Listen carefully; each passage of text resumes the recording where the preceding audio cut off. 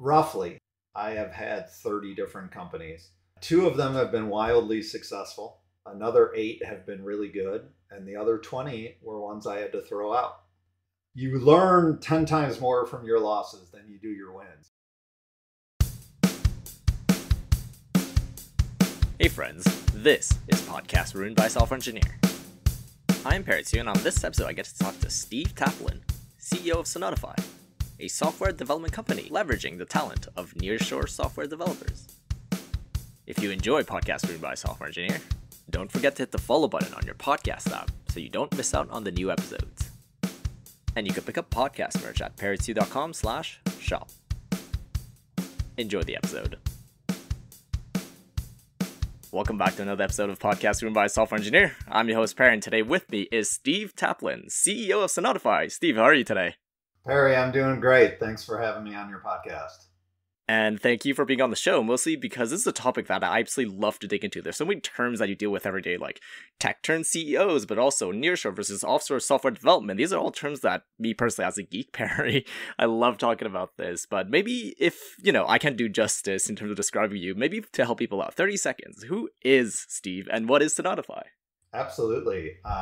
So I am a serial entrepreneur that has been a serial tech entrepreneur throughout my career. I've also had some few stints at large Fortune 500 tech companies, and I have a passion for helping businesses succeed. And to me, the ability to build custom applications in order to create a custom experience for your end users to differentiate yourself as a business is the biggest way I know how to succeed.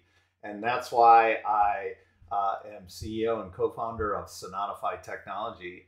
We are a nearshore software development company. We're headquartered in Scottsdale, Arizona. We have 140 senior level full-time engineers that are physically located throughout Latin America, with 80% of our team throughout Mexico. All our senior cloud and mobile-based engineers that are fully bilingual, that are natively in U.S. time zones, and we provide software development services typically to U.S.-based clients that same time zone support is key for them. Even the brief description, one thing that I actually like you were saying, like serial entrepreneur, but also the fact that what you do is scalable. I hate throwing this word out there without justifying what I mean. What I mean is that you're not helping one company, you're not helping two companies, you're helping literally probably infinitely many companies. One thing I do want to dive into is maybe the bit of the background behind Steve, right? Like, was Steve always like this? Did you wake up as a kid one day and be like, I will build 50 million businesses and make them all successful? I feel like that's always a story that we sometimes ask ourselves. Where did you grow up? What did your environment look like? I am originally from the Chicagoland area, the suburbs of Chicago. And I grew up what I would call upper middle class. My father was always in technology, in IT, and kind of one of the turning points in his career was when he moved. He used to run data center operations, and then he moved into technology sales. And when he did that, it really changed our family's life and opened up additional income opportunities that we were fortunate to be afforded to.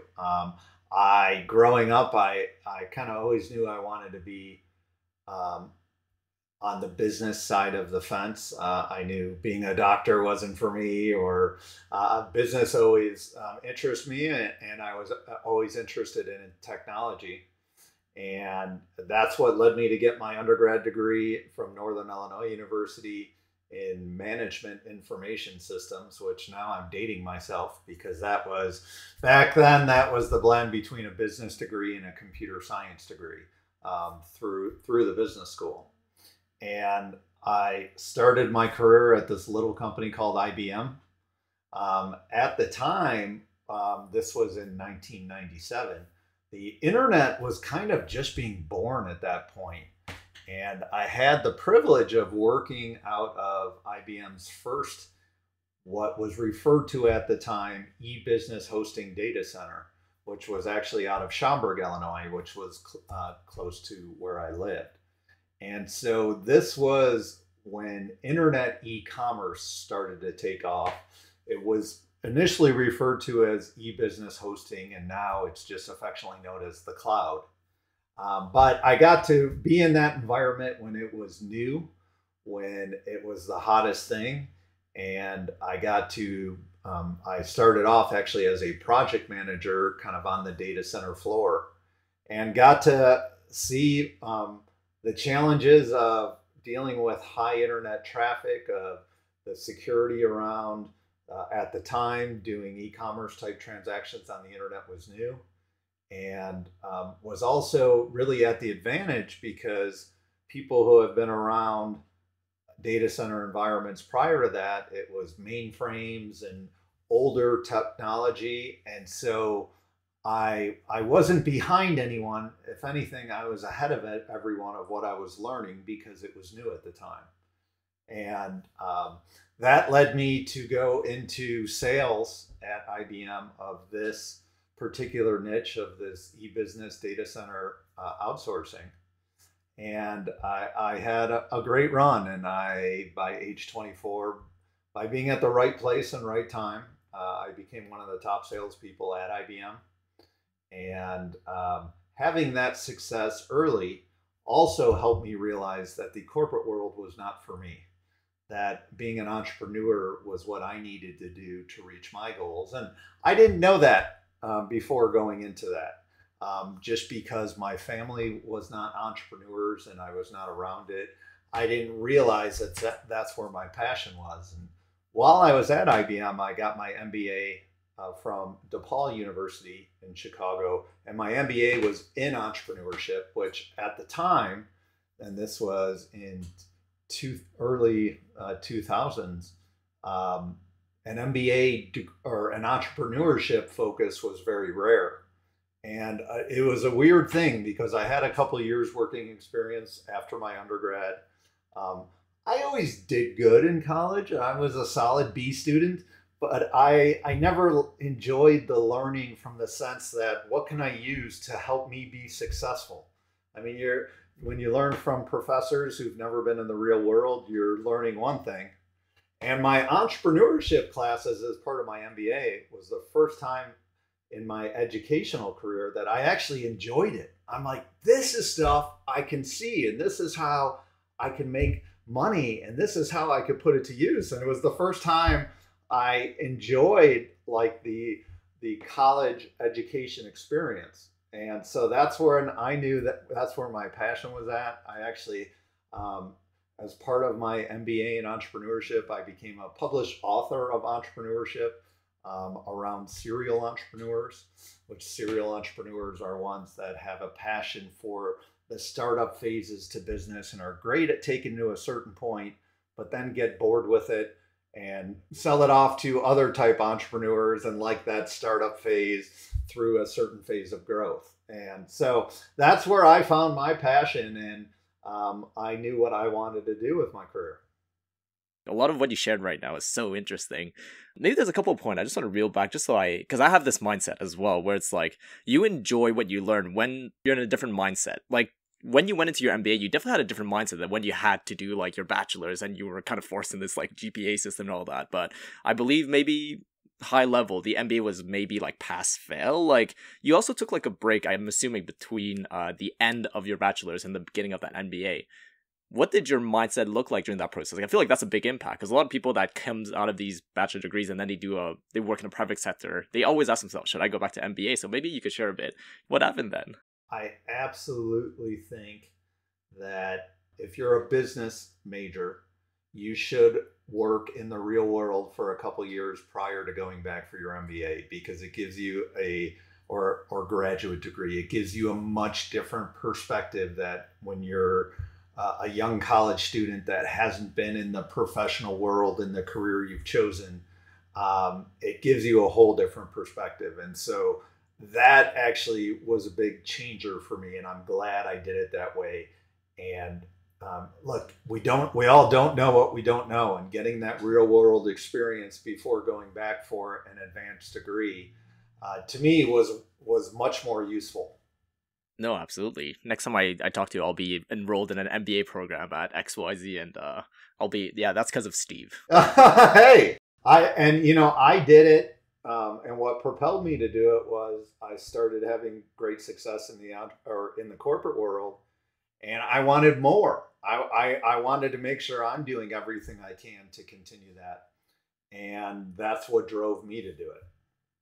And of course, it's a tech podcast. I can't miss the opportunity to ask you, like, when's the first time you touched a computer or used the computer? You know, those kind of like really day-to-day moments where you don't really realize it's a life-changing fact, but maybe from your perspective, you and technology growing up, what was the first time technology? Maybe like it was a smart TV from way back then that you had. Like, what was that like first interaction like to be like, this is amazing, this is cool? Man, Perry, and I'm definitely a lot older than you by that comment, but when I was in high school, to put it in perspective, there was the option to take a typing class on a typewriter.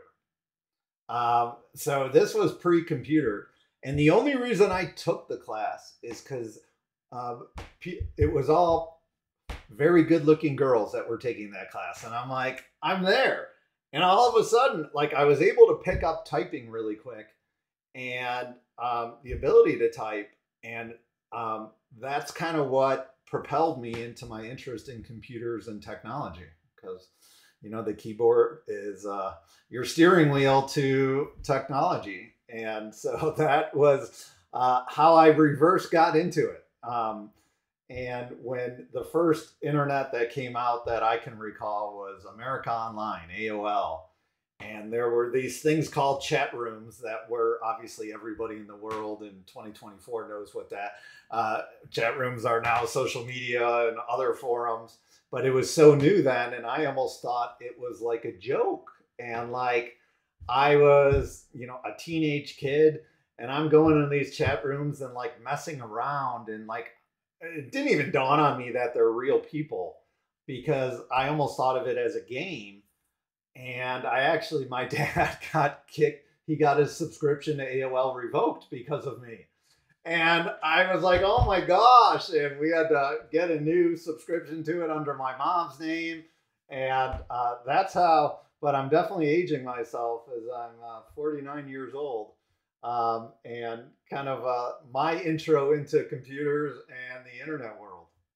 No, trust me. Everything that you mentioned, like people of the show know that, Perry loves talking about this stuff, like the 56K modems and all like the Commodore 64s and everything back then. Those are all like absolutely great. And the fact that the way you describe it to be like everything that you dealt with back then feels like new, but also a lot of people nowadays, when we use technology, we have the same sentiment. There's just always perpetuality of people just dealing with new technology, like fiber optics. Sure, it's freaking cool. You get like 2 gigs of download speed all the time. For us, it's kind of a little bit of the same approach nowadays today.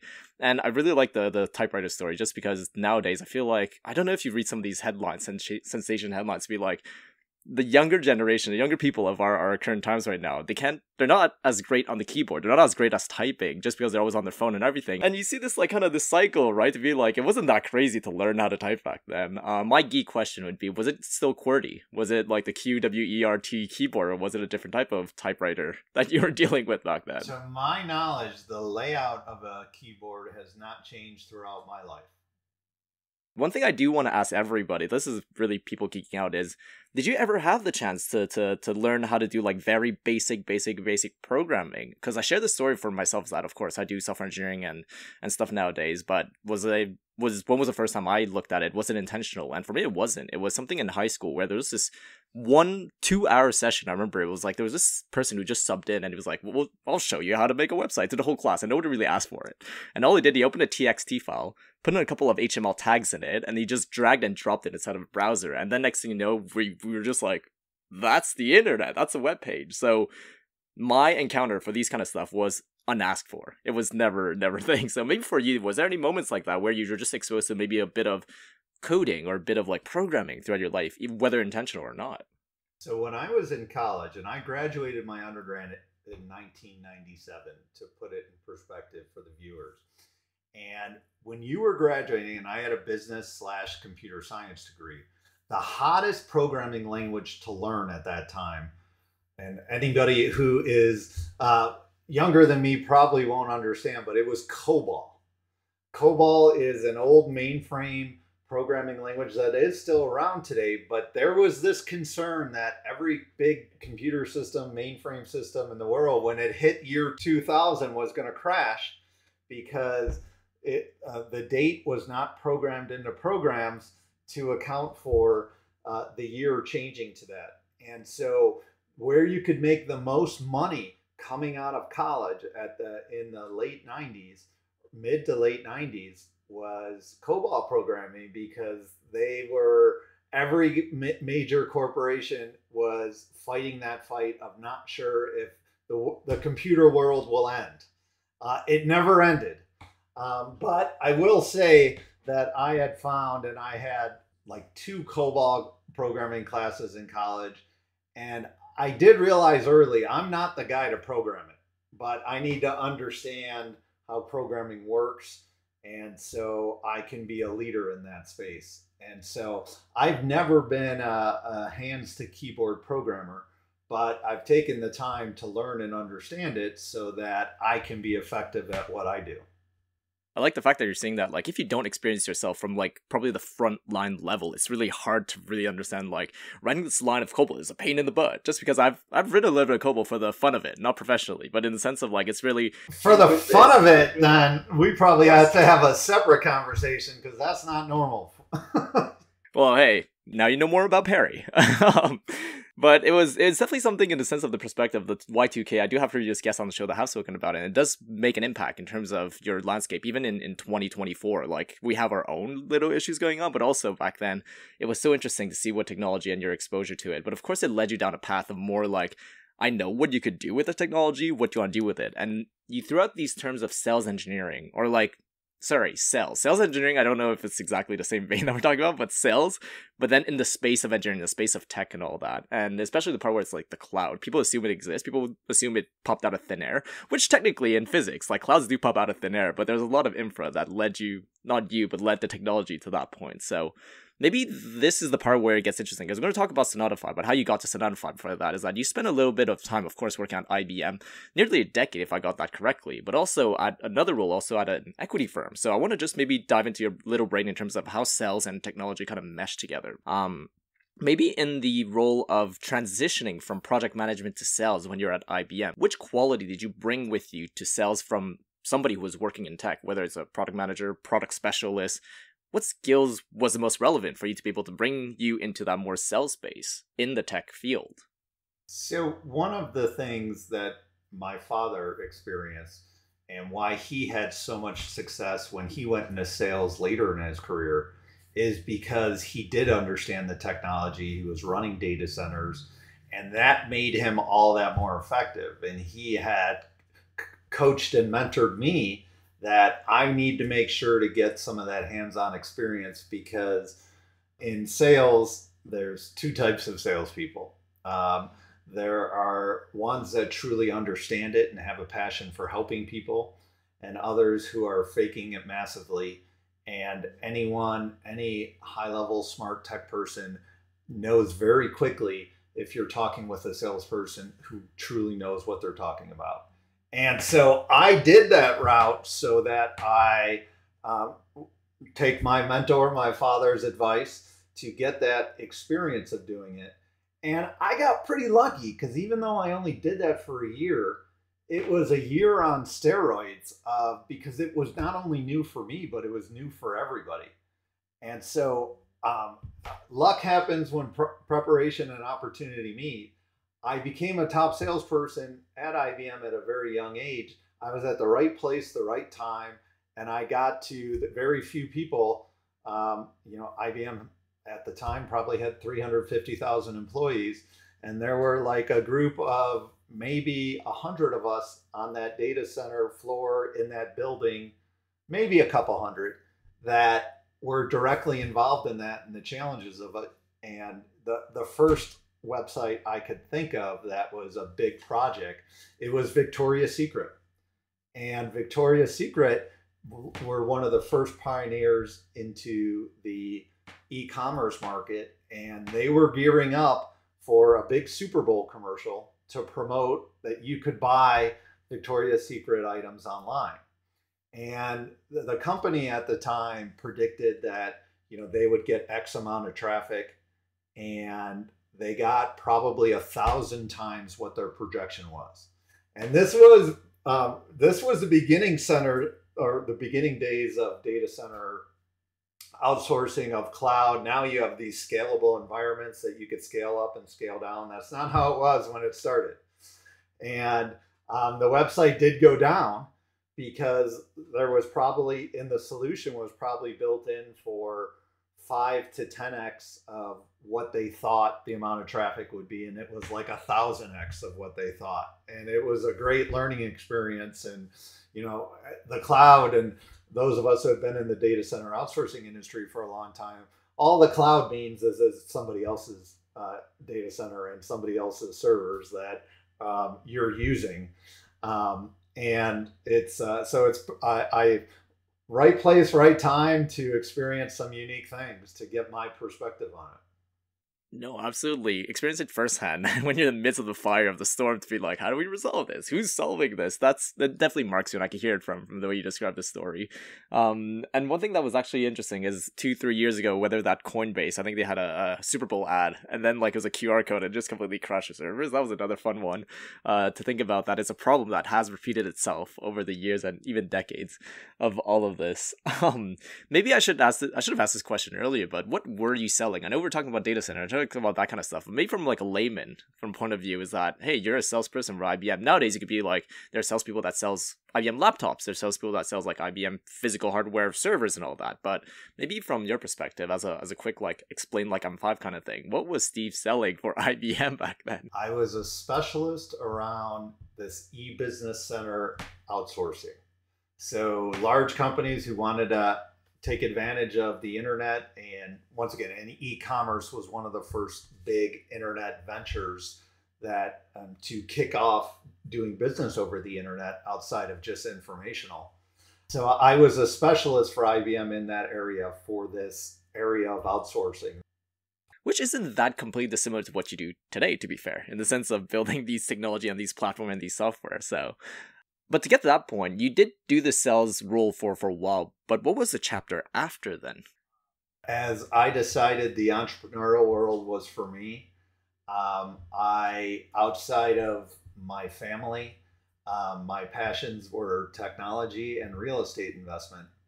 And I started building real estate investment companies that I would build software to operate the company in a manner to maximize operations. And then I started building marketing companies because I wasn't happy with the marketing companies that were helping me.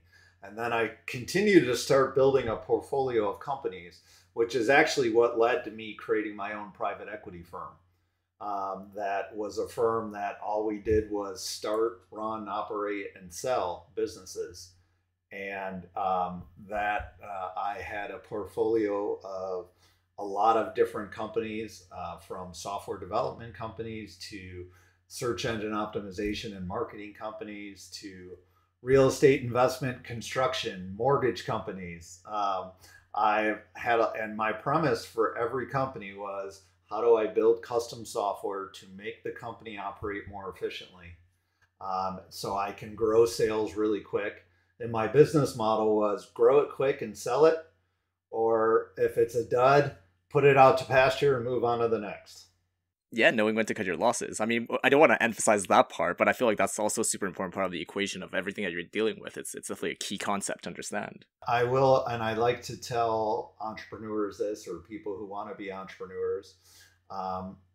Roughly, I have had 30 different companies throughout my career. 2 of them have been wildly successful. Another 8 have been really good. And the other 20 were ones I had to throw out. And that's part of being an entrepreneur. And I tried to take one of my companies public in 2014, and I missed. But those from you learn 10 times more from your losses than you do your wins, undisputedly. And one of, I think, the biggest qualities to be a successful entrepreneur is you got to be able to get kicked down. You got to lose. You got to be able to start over, and keep that enthusiasm going. And anybody who's known me throughout my career has always, more than my successes, they've admired how I can have a business fail and move on and move to the next. Um, and that's just something you have to do. And anyone who says they've been a entrepreneur and not had businesses fail, they probably inherited it, or they're not being completely honest. At least from my understanding, you have a pretty good hit rate, if anything. Like, that 30, you got 10 of them, 33% that are running with something. That is impressive, of course. Like, the 20, that's where the emphasis, where I agree with you. You have to expect some failure. You have to expect a lot of your attempts to be failures. I have a small little business, and the way describing to a friend the other day, they were asking me, oh, what's the difference between working full-time and now you have this smaller business where you get to own a little bit more stuff? The way I was describing it was that when you do full-time, generally the stuff you put out there is successful, generally, in the sense of you work with product managers, you work with designers. As an engineer, you work with a lot of specs that help you, succeed whenever you build something. So you expect your stuff that you put out there to succeed. But when you go onto the other path of starting business and having all this void, you expect your stuff to maybe work 1 times out of 10, if not 20, right? And you always face yourself with these failures, why is nobody using this, or why did it come out like this, and all that. So I feel like that was a very big difference between and what you were describing just now, to be like, expect the failures, learn to fail and learn to get back up and just go on to the next one and all that. So I really like your approach of seeing this. To that point, I'll just add that I have absolutely seen, and from my opinion and my vantage point, there is no possible way to be successful at any business if you don't have a passion for it. So you got to find niches that you truly have a passion, because you need to find that niche and you need to work harder and smarter than everybody else in that niche to succeed. And life's too short to not have fun. As an entrepreneur, you're going to work your butt off. You are not working 9 to 5. There's no such thing as weekends and holidays. So you got to find what you have a passion about, where your working is part of who you are and you enjoy it. Once this episode comes out, all my followers are just going to quit their job and start a new business, and it's all because... No, I'm kidding on that. I actually had a really great experience that I like to share. But a week before my 30th birthday was one of my big wins as an entrepreneur. And I had a very nice cash out. And I semi-retired a week before my 30th birthday. And my kids were young before they were in school, and we left for what was going to be an 8-month vacation. And after about a month and a half of that, I was going nuts. I couldn't take another pool or pina colada. I wasn't in an environment where I was solving challenges. My wife was like, honey, I love you, but you are not good at not having businesses to run. And I learned a valuable lesson that this is part of who I am. And when I don't have this in my life, I'm losing a lot of who I am, and I'm not fulfilled. I live in Scottsdale, Arizona now, and I don't golf. So which makes me rare, but so although I love outdoor activities, hiking, working out, walking the dogs, I have found that I could never truly retire. I always have to have businesses going, because it's part of what fuels me. And I've met many retired people who feel are not happy that they retired because they don't have that stimulation in their life. And I was fortunate to learn this at a young age. And that's a big driver of who I am and what I'm doing. And of all the ventures I've done, I am confident that I'm working on my grand slam right now, which I've had a bunch of homers, lots of doubles and triples, but I got into providing nearshore software development services because I saw a big need in the market. That it's interesting how many companies out there have software engineering and development teams. It's not just IT companies or computer software companies. It's like 70+% of all companies out there at this point have some type of software engineering team.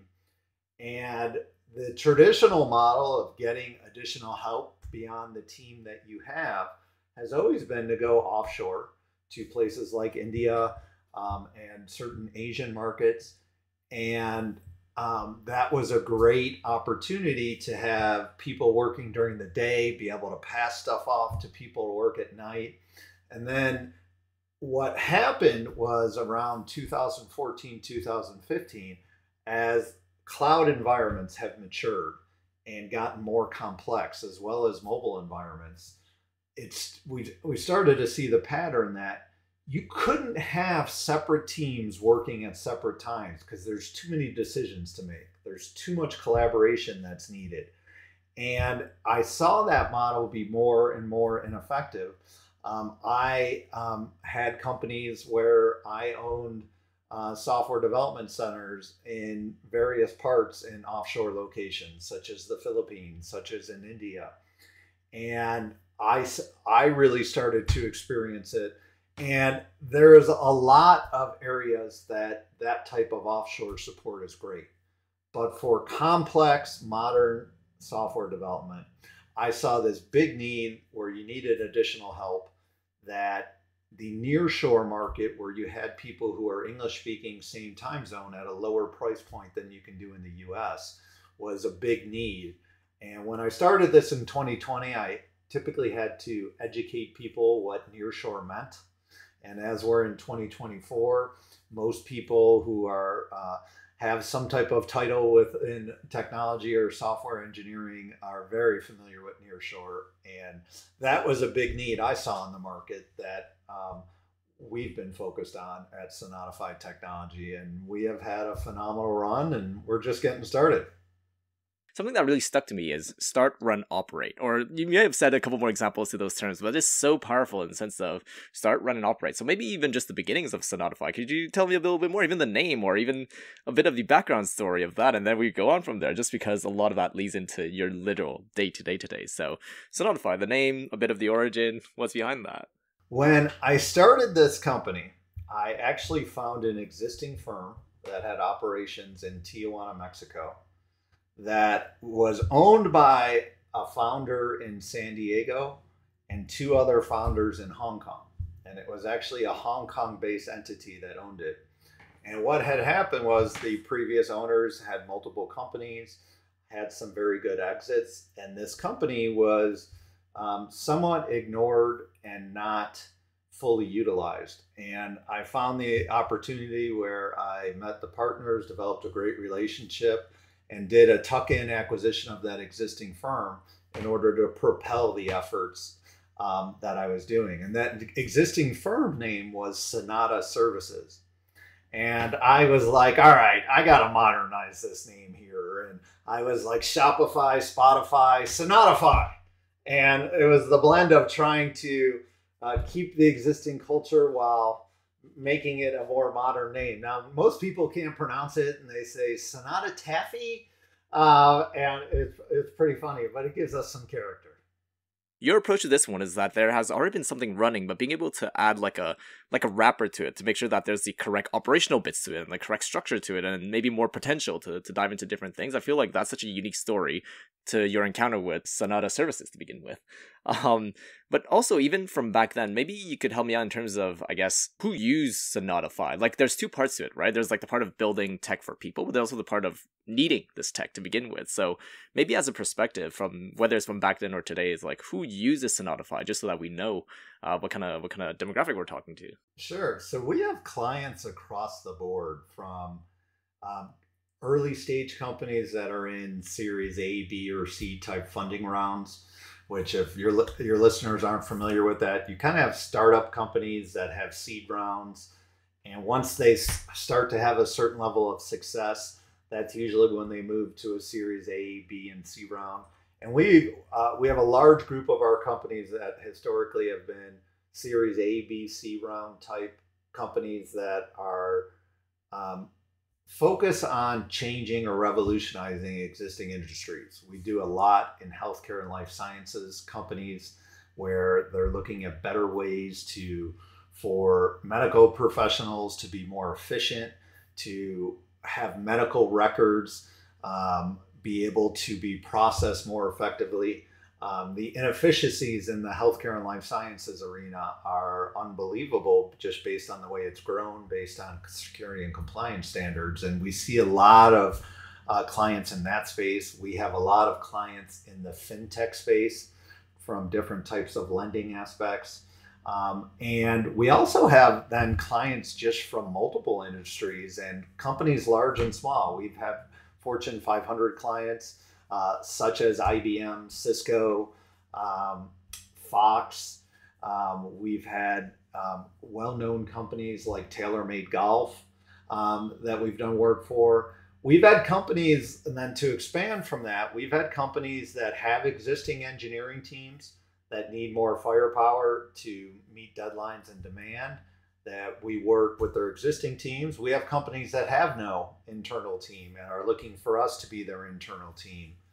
And most of the projects we do are either greenfield projects where we're starting from scratch, or we're modernizing existing platforms that clients have in order to be able to either put them in the cloud or have them operate more effectively.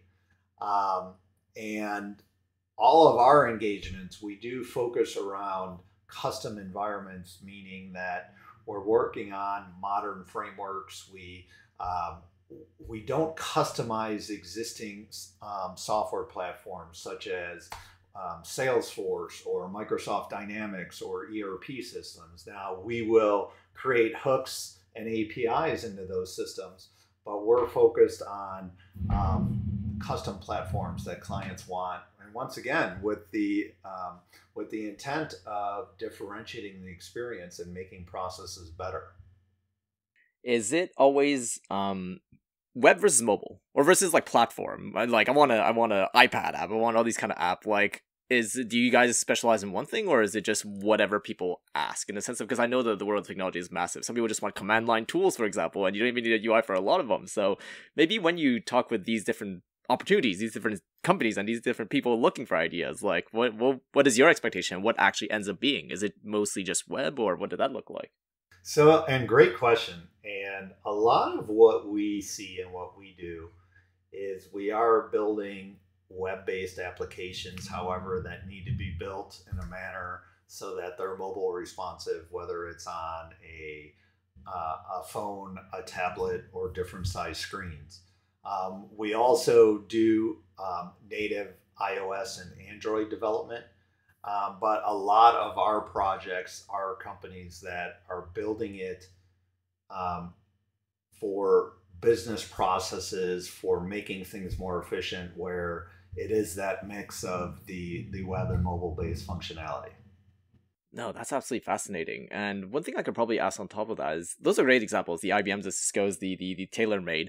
One thing that pops into my mind is that they're very different companies. Some of them, I mean, TaylorMade, probably, if I'm not mistaken, the golf world, they make clubs and they do a lot of hardware and tangible products, as opposed to think about Cisco. And Cisco does a bit of hardware than networking, if I got that correctly. And also the IBM, there's a lot of fun software behind the scenes as well. But how do you gauge, I guess, like, if you're able to do the project or not, I guess, just because of the product that they're selling is very different. Selling a golf club is very different than selling a data server. So when you receive these, I guess, requests, do you have any criteria? Do you have any kind of like checklists or step points that you and your team, of course, go through to be like, can we do this? Can we not do this? Or maybe a couple examples of these checkpoints if you have. No, that's a great question. And, our typical client meeting is first talking about their project needs.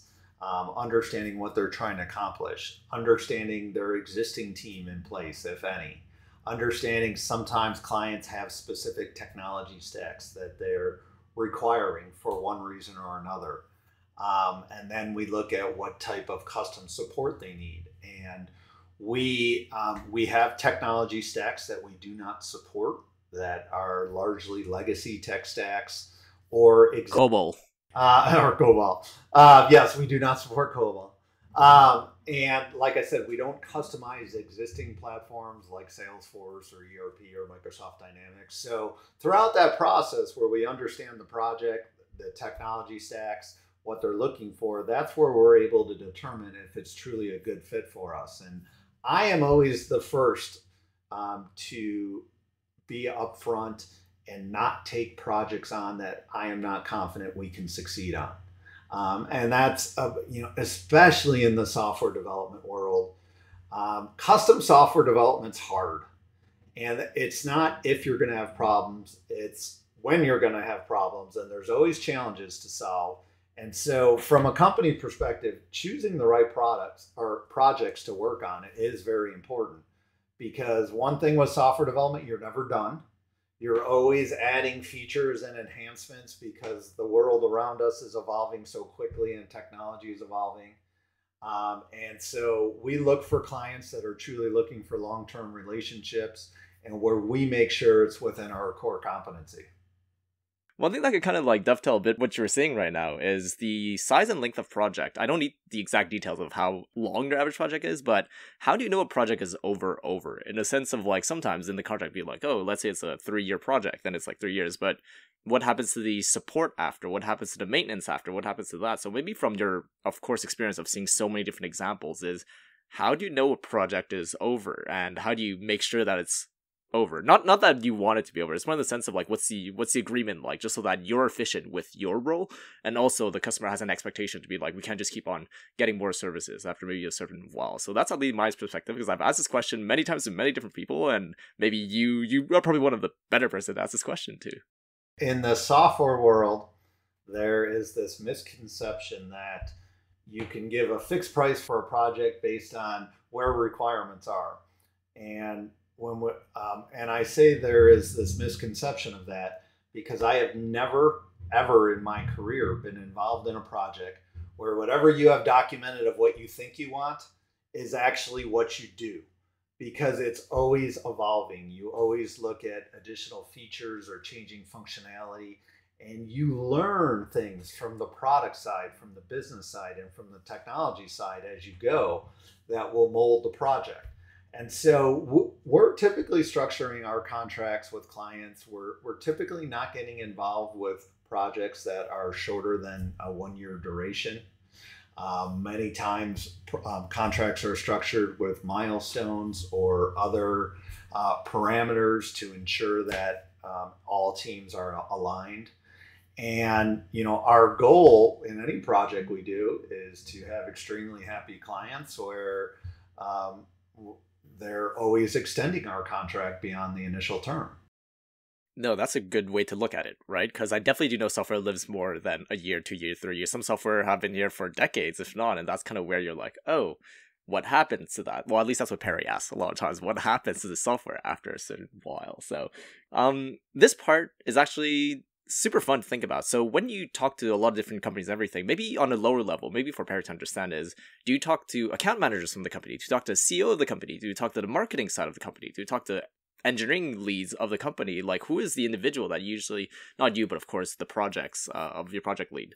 Who is this individual? Because I want to talk about them maybe a little bit later in terms of, do they have tech backgrounds? Do they not have tech backgrounds? Like, that's kind of where I'm going with this. So maybe from you, what is the typical person that you end up talking to with these kind of projects? Are they PMs? Are they marketing people, tech people? What does that look like? I would say in the beginning stages of an engagement, it's usually engineering and technology leaders, from directors of software development to VP of software development and engineering to CIOs, CTOs, and to CEOs.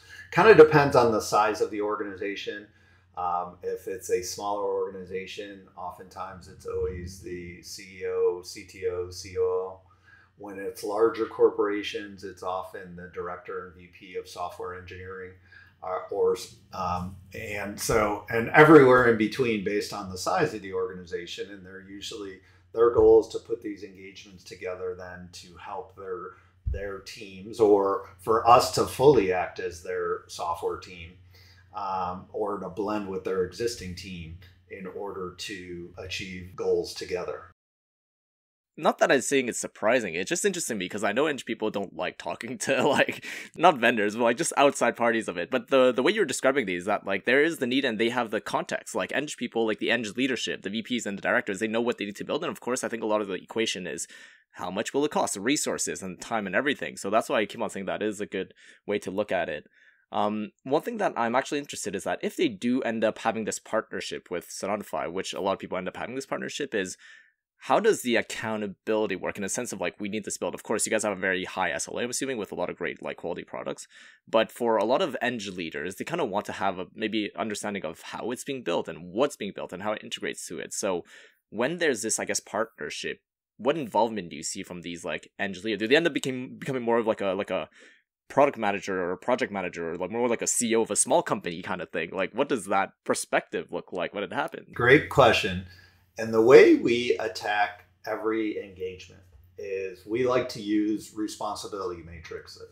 So basically, we're listing out every function that's involved in the software development process, from product owners and project managers, scrum masters, through front end and back end engineers, DevOps, QA, UI, UX. We like to detail everything and have a responsibilities matrix of, is that the client performing those functions, or is it Sonatafy performing those functions? And if I were to line up every responsibilities matrix we have with our current client base, they're all different. We have some we're playing 1 or 2 roles. We have others we're playing 100% of the roles, and then everywhere in between. So that's how we start engagements, to make sure there's alignment. And when it's within our control, we're big on agile processes.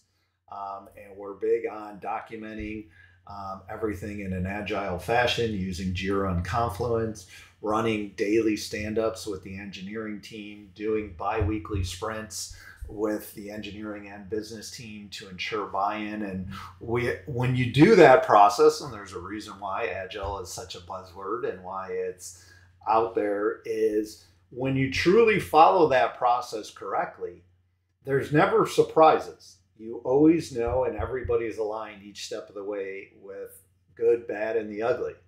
Now, when we work with clients, we're always adapting to their processes. And for various reasons, sometimes people don't want to do a full agile process. And that doesn't make it bad or wrong. But you always, to be a partner and a vendor to companies, you got to adapt to their processes and their culture. And so we're big on making sure there are regular checkpoints. Account management is a big part of our service that I'm personally involved with other members of my team, that we're doing regular checkpoints with clients. And depending on the client engagement and what they're doing, sometimes they're once a month, sometimes they're multiple times a month, sometimes they're quarterly. And we're doing that to always have an executive checkpoint with the client to ensure, from their vantage point, everything's on track. We're bringing up issues we see on our side, and vice versa. And I always tell clients, the purpose of this is to be proactive at solving challenges. And I tell them up front, anyone tells you there's not going to be problems or challenges, they're lying, or they don't know what they're doing. Because this is the world, and this is why software development is so valuable, as you know, because it's about you're solving challenges all the time. I like the part where it's like there's the people who know what they don't know, and there's also people who don't know what they don't know. And that's always like a big field that I love diving into, because I jump between those categories very, very often, trust me. And of course the word agile, I love to throw out there. We could spend another 4 hours talking only about agile, right? The whole sprint and all the kind of, throw out your Gantt charts if you want, do whatever you need to, but those are always the fun thing. To keep track of a project, I do want to double click real quickly on talent. When we talk about talent, I want to talk about like the talent that you get to work with on a daily basis. Because of course, when you get these partnerships with people, you have to deliver, and to deliver it, you need the talent to deliver that at the end. So maybe on a high level, in the sense of like, number one is, what kind of talent do you have? You maybe allude a little bit of front end, back end, but like what kind of, I guess, like how would you categorize your talent basically? Great question. And we only hire mid and senior level software engineers that are skilled in modern cloud and mobile tech stacks. And they also have to be fully bilingual, as most of our engineers are located throughout Latin America. So now, as anyone in this space knows, hiring engineers is a very challenging process. And I joke, you do it long enough, you figure out how to do it right. And so with all of my companies, I mentioned I'm always big on building custom software to maximize the process. And with Sonatafy, we built our platform, which we call Nexus, which is our platform on how we qualify engineers throughout each step of the process to bring new members on our team. And this is from initial application to code test to cultural test to English proficiency tests. And the way I look at any process is every time you make a mistake and you make a bad hire, how can we have the software minimize that same mistake occurring again? And so this is a software that is our operating platform on how we run our business. This is a platform we've spent millions of dollars building. And I always like to tell clients, we are a software development company first and foremost.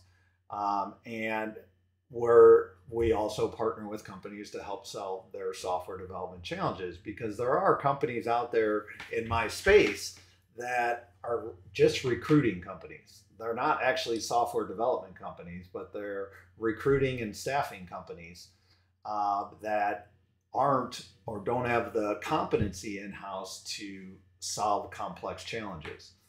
And one of the neat things that we have done with our Nexus platform is we built a community of engineers throughout Latin America.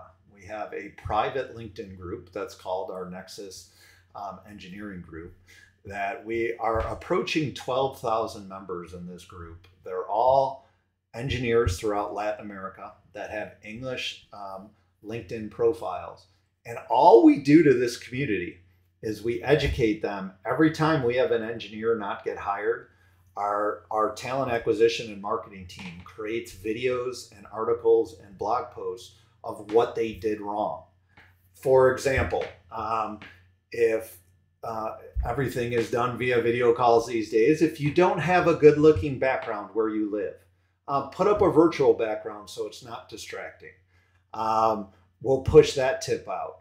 A more intricate tip for Latin America engineers is, hey, look, when English is your second language and you get nervous, most people have the tendency to try to talk real fast and rush through it. We're like, you can't do that. You're a software engineer and clients are going to want to challenge how you think. So take a time out if you need to, take a deep breath, and make sure you fully answer the question. And we constantly are just giving tips like that through videos, through blog posts. And that's how we've cultivated this big community. We do not promote Sonatafy. We do not promote come work for our company. All we do is give tips, tricks on, and basically where we see other engineers fail. And this has created a big following for us. That is a key way how we find good engineers quickly and how we vet them through our process. Feedback is gold. Feedback is diamonds. Feedback is precious. And the fact that you and your team, of course, knew that it is valuable in the sense of like giving feedback in any part of this loop is worth it. And with the great example of Nexus is something so refreshing to hear in a sense of people say, oh, we give feedback, but what does that mean? You kind of just describe how you guys are giving back. Did I get this correctly about Nexus was that it was built internally and then you kind of just like treat it as a SaaS and then expose it to other companies? Or did I misunderstand that part? Just as the business set behind my brain. And that's a great question. And this platform was built to bridge the gap between how to hire engineers and how it could be done more efficiently. And we actually, I'm going to stall answering your direct question for a minute, because we have another module where we get requirements from clients of what they're looking for. And what they're looking for is not always straightforward. And we're drilling into with clients, must-have skills for the engineers, nice to have. What cultural and other business skills are important, because making sure there's a right cultural fit is a key part. And we actually grade our engineers and we create a matching score that we call NCIS score, which is our Nexus competency score of how we believe when we present engineers, they match to clients' requirements. And we did build this SaaS platform with the intent that we may bring it to market for other companies, basically for any company who's hiring software engineers. Many times, if it's a larger company, there's a big disconnect between HR and the software engineering teams. And HR needs to follow a certain process, and they get frustrated and the engineering departments get frustrated. And this was built for us to solve that challenge internally. And, it is something that we had the plan to bring to market, but as the technology environment has been going through an interesting 14, 15 months, in the market. We've just continued to develop for our internal use, and it's something I do envision bringing to market at some time. But the main priority of that is just to help us run our operations more efficiently. When you guys do bring it to market, I'll take credit for it. Hey! I'm just kidding. I'm just kidding. Of course, you had it on some blueprint somewhere and some whiteboard over there. But I don't want to miss this opportunity. Me, Perry, any software engineer, we talk numbers. We love geeking out a little bit numbers. Especially, I do a bit of engineering management as well, and I think a lot about the resources. Right, a team of 6 engineers in the Bay Area, $1 million, right, something like that. But in terms of economics at the moment, of course, I don't need the exact numbers. But how do people, I guess, gauge between the Sonatafy model of is it more economical, or how does that work? What are the considerations of people when they have projects to be like, oh, is it gonna be a fixed cost? Is it not gonna be a fixed cost? Like, how does that work? Maybe from your perspective of the economics behind a project at Sonatafy. Sure. So when from a software engineer perspective, and let's talk senior level engineers, meaning they have at least 5 to 8 years plus experience. Still, the cheapest path to go are in certain offshore markets where you can get a senior engineer for, let's say, $30 to $40 an hour. And I would push that to say it goes even a little higher than that, especially if you want them to work US business hours versus their time zone. You're going to push it higher than that. So offshore, typically 30 to, let's say $50 an hour, depending on the shift and the experience, where nearshore engineers are typically going to be 50 to 75 an hour. They are more expensive as the market's evolved and become very popular, and there's been a lot of demand. But then compare that to US based talent, where depending if you're hiring internally or externally, you're easily going to pay $100 to $300 an hour, depending on the talent, the location, and what they're doing. And so there's definitely a cost savings from that perspective. And a lot of clients, quite frankly, I don't think we have one client that hasn't had bad experiences with offshore relative to their environments and their engineering teams, that they usually need to have that bad experience before they're ready to advance to nearshore resources, because they are more expensive. And once again, there are many places where I think offshore resources are a phenomenal thing. But this custom, complex, modern cloud and mobile environment where you need constant collaboration is the niche that we serve, and where we really excel. And the biggest complaint that we see from clients is who are dealing in our type of environments is, yes, offshore is the cheapest, but productivity level is at 30 to 50% of what a US FTE productivity level would be. And that's how often I see CTOs think about it, CIOs, because they have to battle CFOs, who CFOs will often take the stance of, look, you need this many members of your team, go make it work with $20 an hour resources. And if it doesn't work, it's your fault. And experienced CIOs and CTOs know how to smack them over the head to say, look, it's not about the cost per hour. We got to look at it at the productivity per hour, and also the overall experience for our team and what we're looking to accomplish. And so it's a complex game, especially in this environment where technology has been hit hard. We're still, unfortunately, in an environment where it's hard for businesses to get investment, to get any type of favorable lending. So there's been a tight squeeze in the software development markets, and typically it's the more experienced CIOs, CTOs that have been burned with the lower cost resources and dealing with different time zones that are our typical clients. And also, I've been very fortunate, actually. I've worked with a team who are based out of Guadalajara, and there's some of you, like, I know you guys listen to this show, but you guys based in Guadalajara in Mexico, like, you guys are incredible. I keep on saying there are a bunch of software developers, a bunch of QA devs, there are a bunch of people, and incredible, incredible people. So I do understand the nearshore, I guess, like, impact. I've personally only had good experience with it. One of the neat things with that is, in the US, working from home was pretty normal in the tech industry, even before the pandemic, where throughout the rest of the world, it wasn't the norm. And our developers we have throughout Mexico and Latin America, pre-pandemic, they are used to having to commute 1 to 3 hours each way to and from work. And so we're talking round trip, that's 2 to 6 hours out of their day commuting, where they can't be productive, where they're away from their families. And I have never met a more grateful group of engineers who enjoy the working from home experience, who are more productive, who get more time with their family, who get more personal time. I've never dealt with more grateful people in my life of the opportunity it is with them, because they didn't have that before, where I think in the US we take that for granted because we've been doing it long before the pandemic in the tech industry.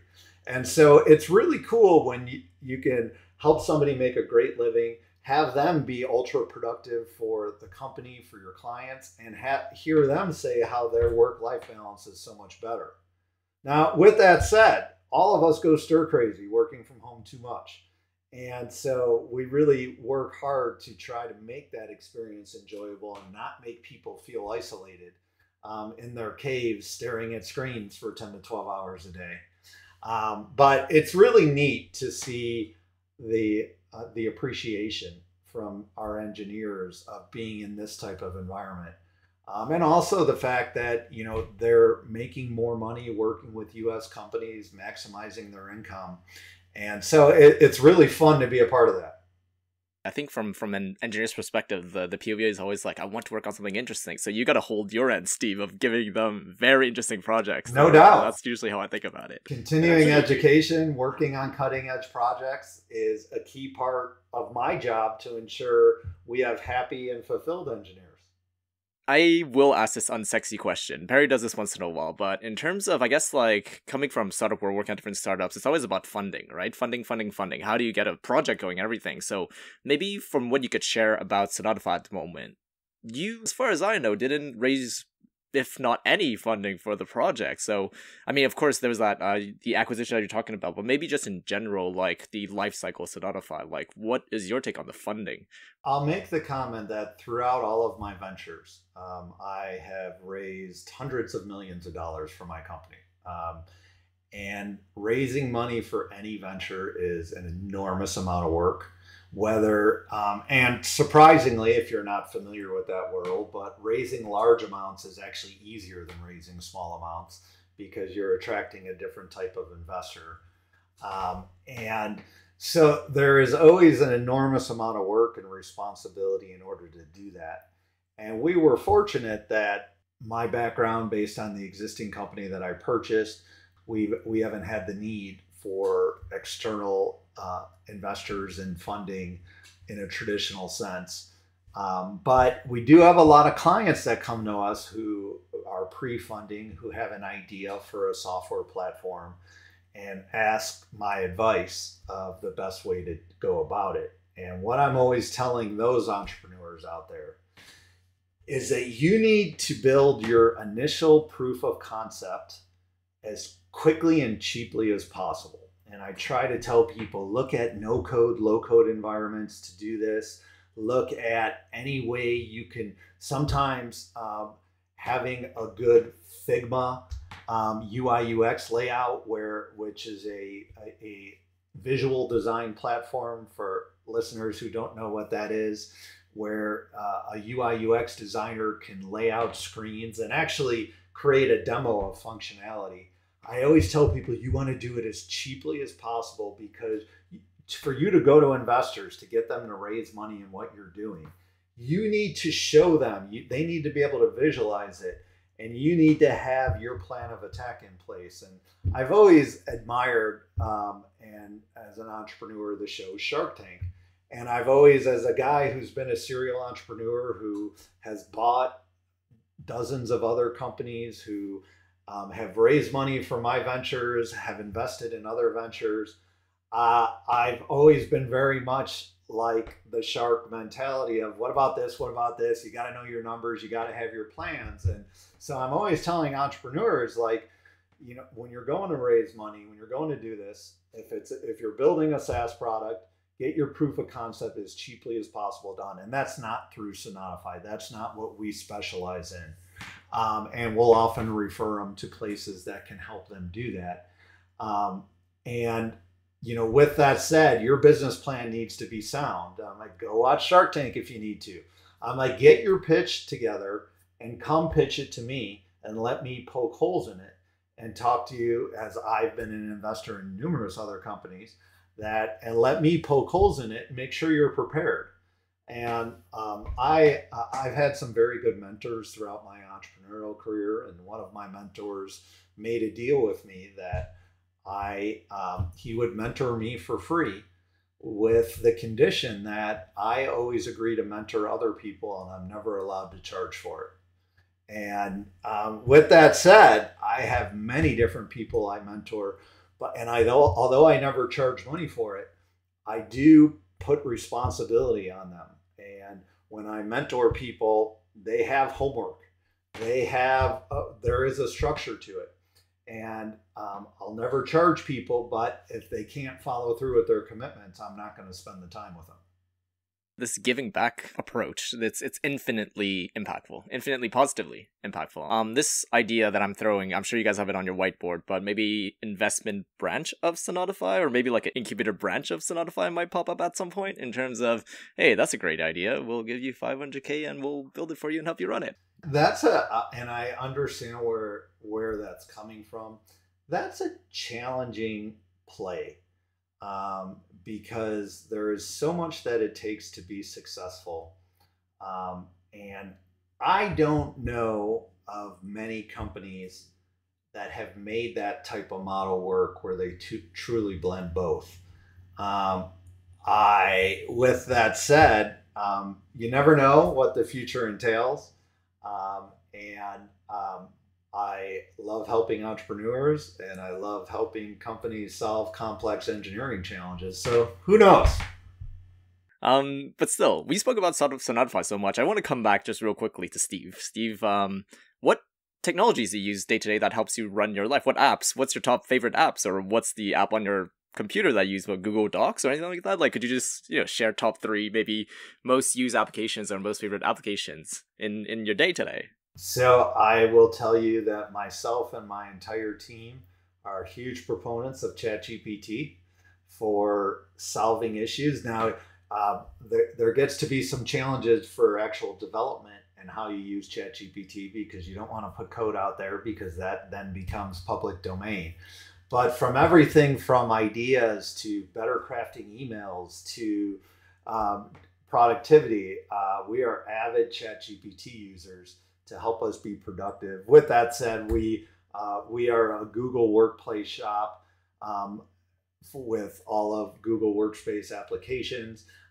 We are our Nexus software. Everybody in our company lives and breathes, because that's our operating system for our talent side of the business. We're also HubSpot CRM users, and we're avid on LinkedIn. Those are some of the top ones that come to mind. And we're big on other productivity type tools to make sure every meeting has a good agenda, that there's good systems for everybody to make sure to follow up. And it's never ending in the improvement of that. No, absolutely. I'm glad you shared it, because of course every company does it differently. Some people use Slack, some people use Teams, some people use other things. So we are big Slack users as well, which I'm a huge proponent of. And we like it when our clients are Slack users, because what a great way to get quick answers and to engage with the team. And I never meant to start this war, but at some point I compared Slack as the blue bubbles, and I compared Teams as the green bubbles, and somehow that kind of degenerated a little bit. So anyways, thanks for sharing a lot of those technologies. I just want to ask this last question that I am absolutely fascinated with is, you had a radio show, question mark? Well, once again, you keep aging me. But yes, for many years, throughout the Arizona and California markets, I hosted radio shows around entrepreneurship, real estate investing, dealing with financial challenges. And I have hosted numerous different radio shows, once again, throughout Arizona and California. This was before the podcast world. And I found it was a good forum to have guests, to truly identify myself as a subject matter expert, and had a lot of fun doing it. And I always laugh, and I heard Howard Stern say once that how he hated radio, even though he's been one of the biggest radio show hosts of all time, because he goes, it's like you have homework every single day of your topics and preparing for the next day's show. And as you know, we've done prep sessions for this podcast. I'm certainly preaching to the choir as you live and breathe a leader in the podcast world. I mean, it's a lot of work to do what you're doing. And so I have a lot of respect for it. And although I haven't formally started my own podcast or a Sonatafy podcast, I've had a lot of fun being a guest on great ones like yours, Perry. Thank you, first of all. But second part, I agree in the sense of it's not work for me just because I get to talk to people like you, like all the previous guests and everything. It's my learning session. It's Perry's learning session, and everything you've shared today is absolutely fantastic. So many good stories. I've laughed probably too much that I should today, but this is the part where I ask, for the people who are builders, who wants to do stuff, going back to this really strong keyword of start, run, operate, and keep on doing it, what is your advice, whether they're straight out of college, or they're in college, or they're 10 years deep in their professional career? You've done it a couple times, you know the hardships to it, you know the upside to it. What is your advice for the builders out there today? Probably two things come to mind. One is make sure you focus on what you truly have a passion in, because it's hard to succeed as an entrepreneur if you don't. And then secondly, find good mentors in your space. Find others that have accomplished what you're trying to do. And when you approach successful people in the right manner, I know very few successful people who don't love helping others. Usually it's the ones that inherited it, that don't have an appreciation for the grit and the grind it takes. Sometimes they're not always as approachable, but the ones who have rolled their sleeves up to get it done, when you approach them in the right way, that you've done your research and you show you're eager to learn in an area, it's a great way to find great mentors. And, you know, you don't, this isn't as much of a relevant today, but 20 years ago, you had the concept of McDonald's and Burger King. And McDonald's, and although both are still around, McDonald's has always been the innovator, trying everything first. And Burger King always just sat there and watched McDonald's and would only copy what worked. And they were always never the leader. They were always second, but they'd let McDonald's innovate what works, what doesn't, and then copy what works. And I always tell people, you don't have to be the McDonald's out there. You could be the Burger King and just copy what the McDonald's does. So that's probably the most advice I have for people out there on how to be successful at your chosen area. Those are absolutely great advice. And the fortunate part for listeners and anybody is that you weren't kidding about being an author and sharing a lot of great content online. You have absolutely a great following, LinkedIn, Twitter, Medium. Medium is the one that surprised a lot of people. It's so good to be a good publisher on Medium with the content that you have. So where can people follow you? What is the best venue to follow Steve? What else was the best venue to follow Sonatafy? Our website is www.sonatafy.com. Also, we're big on LinkedIn. I also write for Forbes and Entrepreneur magazine and have articles published monthly. We publish all of those on our Sonatafy blog. And follow me personally on LinkedIn. Follow the company Sonatafy. Reach out to us. We'd love to chat with you, whether it's a brainstorm or whether it's helping you with projects or whether it's something in between. No, absolutely. And of course, all the links will be shared in the show notes down below, so you can check it out over there. And if you ever do find any clips of your old recordings for your radio show, if you send it over, I will link them. I will not hold back, I'll link them as well, so it is up to you at the end. But either way, Steve, this has been a great conversation. I just want to thank you again for being on the show. This has been a lot of fun, Perry. Thank you. And I hope your listeners enjoy this show. And I know I had fun. That's so great to hear. Well, either way, thanks guys so much, and I will catch you guys on the next one. And that was Steve Taplin, CEO of Sonatafy. All the links are shared in the description notes below. Go check them out. If you would like to be on Podcast Room by a Software Engineer, reach out to us. Just email contact@perrytiu.com. Can't wait to have you on the show. Once again, thank you so much for listening to Podcast Room by a Software Engineer. Don't forget to hit the follow button on your podcast app and leave us a review on Spotify and Apple Podcasts. It's completely free. And if you want to tell your friends about Podcast Room by Software Engineer, that's totally cool as well. Anyways, I am Perry Tiu, and I'll catch you on the next one. Big love.